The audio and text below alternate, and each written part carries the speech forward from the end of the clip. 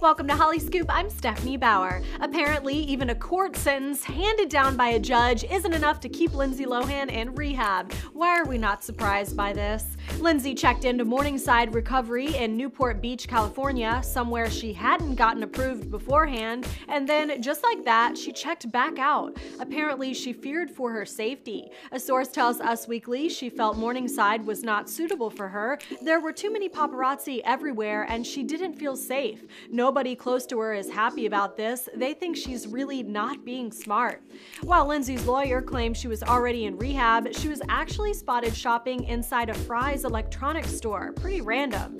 A source tells the New York Daily News this may be the reason for her abrupt exit from rehab. Quote, she was shopping at an electronics store, then she was on the rehab center property for a couple of minutes, but got spooked by the paparazzi. She was saying, I'm not going to rehab, I'm not going to rehab, take me back to the airport.